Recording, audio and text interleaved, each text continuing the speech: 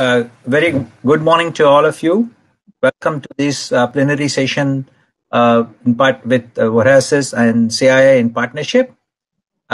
We are having a very interesting panel with us today, and the topic is how are we delivering solutions both locally and globally. And I'm happy to introduce Mukundan from MD of Tata Chemicals and Sinha, who is a Renew Power Chairman and MD. And we'll have Mr. C.K. Ranganathan joining us shortly. We're also delighted that we have Frank here with us. Frank doesn't need any introduction. And I'm now going to hand over to Frank to give his welcome remarks before we come back to the session. Go ahead, Frank. Many thanks, Dinesh and everybody. I would like to welcome the members of the Horasis Visions community, especially our members from India. My particular thanks go to the Confederation of Indian Industry, CII. We've been hosting this Horasis India meeting together for the last couple of years. It's the 12th edition of the summit, so a reason to celebrate. It's the first online edition, and of course we all know why it's online this time. It's due to COVID, and COVID is impacting all of us, ladies and gentlemen, and we are facing the deepest economic recession since the 1920s of the last century, and we need to restructure our economies. And it's not just enough to start again to push the restart button, but we really have to reinvent our economies and societies. India, ladies and gentlemen, is playing a very important role in this global economic recovery. And today, during this Horasis India meeting with CII, we are talking about India's role in this global recovery. So please enjoy this meeting. I wish you a very fruitful and rewarding meeting. And Dinesh, the floor is yours. Thank you, Frank. And I think we are, as I said, in the kind of coming out of what I would call as the lockdown in India. And we are going to get a perspective from three of the panelists first, and then we'll have question and answers, which I'll be moderating. I'm the Managing Director of TVS Supply Chain Solutions, Dinesh. And I would now like to start with Mr. C.K. Ranganathan, who is also the Deputy Chairman of the CII Southern Region as well. He comes with his perspective of the consumer sector. And CKR, can I now request you to go ahead, please? Thanks, Dinesh. Thanks, Frank. Thanks for the opportunity. Good morning, all. As far as the FMCG sector is concerned, things are limping back to normal, I would say. I think maybe second quarter end, they might become more or less on what we used to be in January, or maybe in third quarter beginning. So rural economy is showing resilience, is what I can say. And the shutdown of selective areas, the metros and so on, is haunting. I think if the shutdown is lifted, it'll come back quickly, is my viewpoint. I can tell you some sectors are doing well, some sectors are under pressure. As far as the personal care is concerned, shampoos are doing very well. I think they are on a growth path. The skincare is down. Generally, skincare is down. Soap is also moderately up.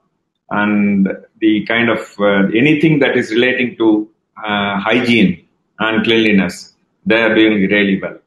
The beauty-related one, the lipsticks and anything related to makeup, they are taking a temporary beating. I'm very confident they will come back. And we are also in another sector, which is salons, which is beautification. And there, I think that it will take some more time to come back. And people are afraid to take beyond haircut. A haircut is a basic necessity they do, but the skin, anything related to skin services, people are not taking. And that sector is undergoing a 60% pressure on top line. I think they're only at 35 to 40% of the current levels. I'm very confident the self-reliant India, Atmanirbhar Bharat, is going to make the economy very fast. As far as our company is concerned, I would like to talk about CavinKare. We are in multiple sectors like personal care, dairy, foods, and salons. We are doing much better than pre-COVID in rural. I think that I would say that rural in our area, this thing is really showing resilience. Urban, particularly the metros, are down. They are under tremendous pressure. Small towns are reasonably good, but they are yet to catch up with the normal pre-January sales. Top line in April, we did about 60% of what we used to do last year compared to that. May we achieved 70%. And in June, we are hopeful that we will achieve 95% of what we did last year. But the bottom line is very, very healthy. I think April was down. May we bet last year. June, I think we are going to comfortably beat. Overall, in the first quarter, we may be slightly marginally down compared to last year. But next year, look, both top line and bottom line, very, very promising for us, is what I would say. We will beat both top line and bottom line compared to last year numbers. So that I think salons are struggling, as I was telling. They are only at 35% of what we do. Cold beverages are hit. Cold beverages which are dependent on impulse purchase, which are dependent on the college and school, and the people need to freely go out and shop, and then the market will pick up. I think we have to wait for some more time. Otherwise, I think generally the sectors are, we are very hopeful overall as a company. With that, I will close my remarks. Thank you, CKR. Appreciate that. And also thanks for giving us a positive start, if we can use that word, to say things are coming back to normal and you expect that it will continue so. And I think now I will move on, if I can say so, to Mukundan, who comes from obviously the opposite chemical sector, but he's also from Western India. So I'm sure you'll also give the Western India perspective as well. So Mukundan, now over to you. So I think, thank you, Dinesh, and thank you everyone for joining this session. And I'm happy to say that, our experience has been that there's one important lesson we've learned in the last few months is that you have to learn on the run. We have operations in Singapore, we have operations in US, in UK, in Kenya and India, and each country has responded to this pandemic differently. In fact, the first one off the table was Singapore. So whatever we learned in Singapore, we immediately adapted within the company. It was probably the early warning signal which we were getting from Singapore, which really helped this company. In terms of the approach itself, we put the approach as survive, revive, and renew. I think I'm going to steal the name of the company which Sumant runs, but really it is the survive, revive, and renew. In the survival phase, we really were focused on employees, that no one gets sick, especially the entire rank and file. And also the company had enough cash. And luckily, we were in a fortunate position of not having any debt in our books in India and having fully loaded up with cash also internationally. In terms of revival, I think India had the toughest lockdown. I can only tell you this because US, the plant kept running. UK, the plant was running more than 100% capacity. In India, because we serve varied sectors like agriculture, like industrial sector, some of these sectors never really shut down, but those which were feeding into auto and real estate had much tougher time, and they are slowly opening up. But if you look at the sectors like consumption products or fast-moving consumption product, FMCG sector or pharmaceutical or agriculture, there the demand has been extremely robust. In fact, our lowest number compared to previous year was about 60%. All our units are already 80% up. So I think we are slowly getting back to normal. Also, we are getting very used to how to manage the entire system without putting anyone at risk in our operations. We're getting a better handle on how to run operations with this pandemic running. I think this is giving us a lot of hope. In terms of renew, I think we really have now taken several decisions. Decision in terms of which are the areas we want to focus on going forward, which were those bad habits we need to shed, how digitized we are, how much R&D focus we need to bring in. So there's a lot of decisions which have been taken in terms of moving forward. And we expect to see that unfold. Also, I would see that we are seeing a huge tailwind coming from international market.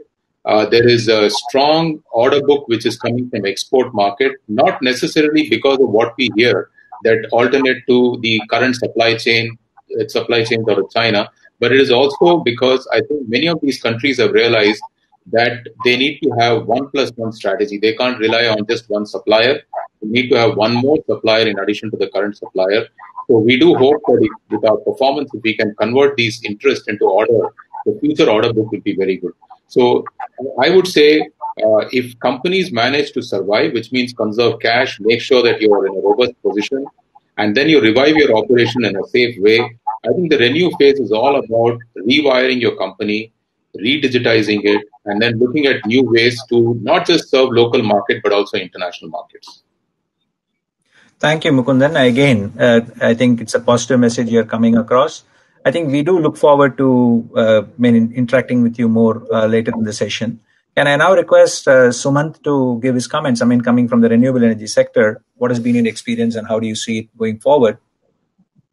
Yeah, sure. Thank you, Dinesh. And thank you, Frank, for hosting this wonderful conference every year. And I think full marks to you. And thank you, I think, from all of our sides for this fabulous gathering that you put together. In terms of our sector, we've actually been rather fortunate, if I may say that. The power sector as a whole, which of course supplies energy to all the other sectors that we just heard from, actually during the depths of the lockdown, the power demand in India fell by about 25%. And then it picked up in the month of May as the economy started opening up a little bit. It was down about 15%. And in the month of June so far, power demand is still down about 10%. But you can see that it's gradually edging back to normal. And the expectation is that once all the other industries come online, agricultural demand continues to increase, the chances are that we'll probably come back to fairly close to normal. But obviously for the year as a whole, we'll probably be below normal, obviously, because we'll have some contraction because obviously the 3 months that we've lost. Having said that, the good news for us is that the government made a very specific decision. And that decision was that they decided that this entire cut in the power demand should essentially get service from the conventional side. Basically meaning that all the coal power plants were asked to back down and all the renewable energy plants continue to run. And because power is defined as an essential service, even through the lockdown, we were actually able to continue to operate all of our plants at pretty much full capacity. And so therefore, as far as our sector is concerned, we didn't actually suffer any diminution of revenues at all. We continue to operate and deliver all the power that we are producing. Of course, the conventional power plants did suffer, but to the extent that they actually use coal and they have significant variable costs, those variable costs were obviously not incurred. And their fixed charges were continued to get paid by the distribution companies. So I think all in all, I would say the power sector has come out reasonably okay from this. Of course, new project construction had to be halted because we could not get people to sites and we couldn't get equipment to sites. And so to that extent, we had to basically stop construction. But I think the government has been quite sensitive to that, and they are willing to give us extensions on the projects that we're working on. So I think that's not an issue. In terms of business for the future, you may be aware, Dinesh, that the Indian government has taken this very strong and positive stand that most of the new power demand should be met through capacity addition in the area of renewable energy. And therefore, even through the lockdown, the government has continued to auction new capacity for renewable energy. And in fact, we just won a tender very recently for a 400 megawatt round-the-clock power to be fully supplied from renewable energy sources. And the pricing that we actually bid on that is significantly less than where coal-based power is getting priced right now. And so even through all of this uncertainty and issues around COVID, our business has actually continued. And not just existing business, but also bidding for new business. Technology reduction, of course, cost reduction continues to happen. And so therefore, we've continued to bid. Now, this tender that we won is for 400 megawatts of round-the-clock power to be supplied and will actually require an investment of close to 6,000 to 7,000 crores, which we'll actually have to make over the next 2 to 3 years. So I think the government also recognizes that this is a sector which has short gestation periods, will require a lot of new investments going forward. And so therefore, they've continued to keep the momentum going in our sector at least. So in that sense, power being an essential necessity, obviously therefore has not suffered as much. And then within that, I think the government has taken a very specific decision to reorient more towards the renewable energy side than to the conventional side. So in that sense, we've actually been doing reasonably okay. I think globally also you see the same thing happening. You see, last year, just to give you a very quick stat, about 40,000 megawatts of new capacity was added globally, out of which 180,000 came from wind and solar, and only 30,000 came from coal. So the whole world is actually shifting towards renewables. And you've seen all the stimulus programs that the EU has come out with and so on. A lot of focus is really being given to making sure that the recovery that we come out of in this method is going to be a green recovery. And there is a much stronger focus on, energy production from clean sources and energy efficiency and so on. So I think that's in some ways going to be a positive from this, that all the stimulus dollars that do go in, perhaps with the exception of the US, are likely to be greener. And so, of course, as we come out of this, hopefully we have a slightly more sustainable global economy. Thank you, Sumant. And if I can, just before getting to questions, if I can add, coming from the supply chain sector, having an overview of most of what's happening, at least as far as India is concerned, I would say we are closer to about 60-70% across all sectors. Of course, some are 90, some are, 40, depending on which sector you're looking at. And we also find, I think, definitely more positive sentiment coming as the last 2 weeks. So we do believe that I think it's the right time for us to have the positive outlook and look at growth and look at, coming back out of the COVID situation. But having said that, CKR, I think you did mention that you do see a lot of growth happening in terms of the FMCG sector. But can you tell me what kind of innovations are you seeing and what have you done in terms of making a change in terms of this sector and what you are doing? Thanks, Dinesh. Currently, I think anything you do, if it is not topical, it's not going to do well. Topical means it is relating to health and hygiene. So hygiene and cleanliness sectors are doing well. Health and particularly the kind of immunity boosting sectors are doing very well. If consumer thinks this is going to help my immunity get boosted, they are ready to pick up. And that's the current trend. And as far as we are concerned, I think I see quite a lot of innovations in this sector.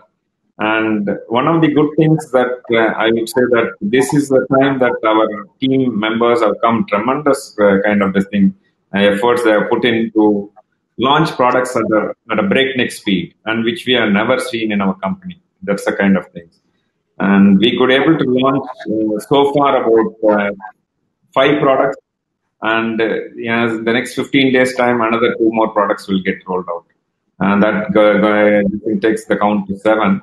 And we have launched for example, some of the innovations we've done is sanitizers we have done, which everybody has. But I think we have come out with a gadget sanitizer, which is nobody has, which specifically has 99.7% alcohol, because gadgets are very, very sensitive to water. So you need to have very, very less water when you construct the whole thing. I think that way, I think we have very carefully chosen. And also, if you look at, we have also come out with fruits and vegetable wash, meat wash, and these are specifically made products, which are very unique and which are made of full of food products based on the food ingredients based thing. That I think is very differentiated compared to market players, is what I would say.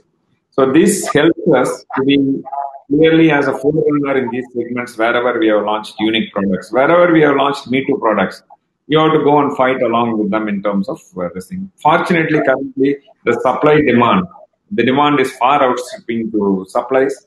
Therefore, everybody is able to sell.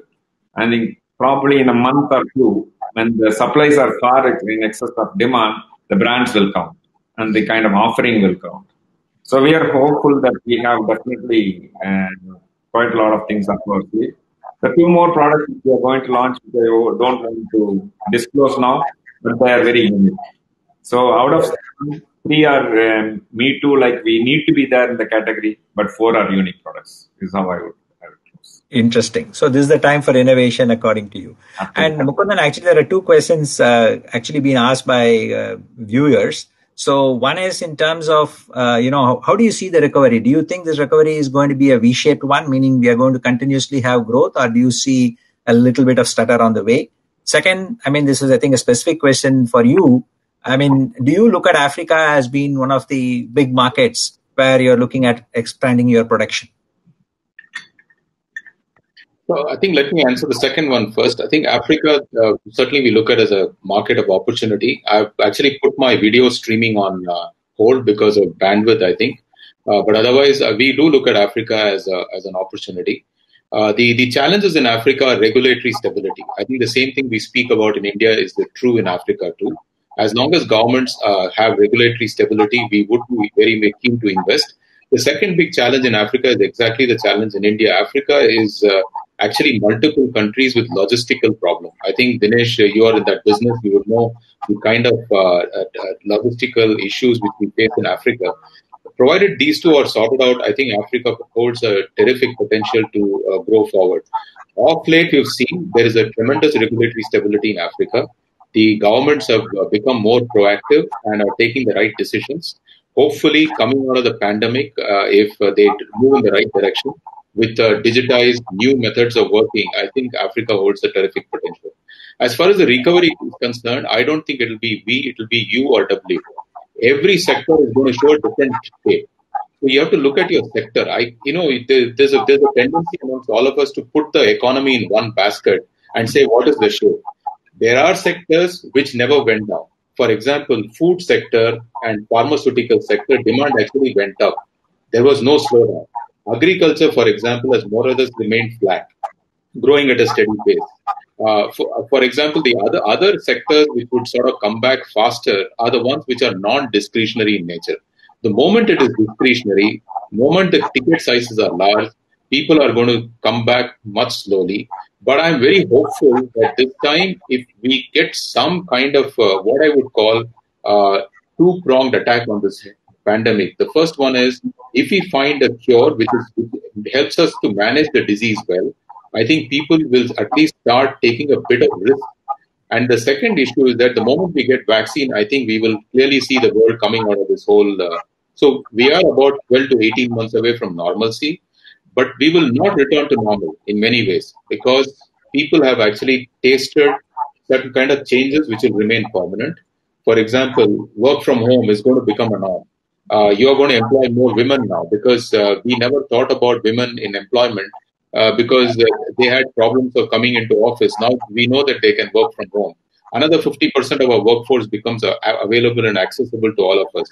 You can now get experts from around the world on a video streaming to help and run the operations. We have actually remotely started our plants today with our head of the operations sitting in Bombay, instructing somebody in Cuddalore to restart the plant on a phone. We have never done these sort of things before. So I think the world is going to be in a different place, and I really think we will come out of this pandemic stronger, better, but in a shape which will be very unique to the sector you're in. Thank you, Mukundan. I think you have made a very interesting point in terms of how we should look at from the new normal. But Sumant, I think the question I had for you was, I think one of the feedback, at least I have been getting when we speak with the small and medium scale enterprises in the different sectors, is that the ability of them to take risk is limited because they have access to funds, etc. I know you're somebody who has taken big risk in terms of coming into the renewable sector and doing very well here. But how do you see this? Do you think private sector will invest for the future? Or do you think all of us will be pulling back saying that, we let us wait for things to improve and therefore we are actually causing more pain because we are not investing? So how do you see that? Yeah, it's a bit of a chicken and egg situation, isn't it? Look, I think that, a lot in the near future, a lot will really depend on how this whole pandemic plays out. If in the next few months' time, the number of cases in India continues to go up dramatically, or the rate of fatalities increases, or we all start reading articles in the papers about how hospitals are overflowing, and so on, that's naturally going to make people more cautious. It's going to make people cautious about going out of their homes, going into shopping, purchasing things. So in that case, I think it'll become a little bit harder. If, on the other hand, as Mukundan was saying, if a cure is found or a vaccine is found, let's say 2-3 months down the road, then you could almost have a relief situation where people just come out and, start going out and about and all the pent-up demand starts coming out. In which case, I think we'll see a faster pickup. So I think a lot depends upon how the pandemic plays out. And I think that is something that nobody at this point really has a good answer for. So therefore, most people who are prudent will take the view of being a little bit more cautious than being aggressive at this point in time. And therefore, people are going to say, you know what, let's just be a little bit careful about how we manage our cash, how we plan for new growth opportunities at this point in time. And that is therefore obviously going to result in some degree of holding back on expenditure and picking up of the economy more slowly than more rapidly. So that's the way I see things playing out. I think also keep in mind that in any case, the Indian economy was slowing down before the pandemic actually even hit. We were already, if you look at the last quarter of the last financial year, we are already looking at about 3% of GDP growth and 4% for the full year.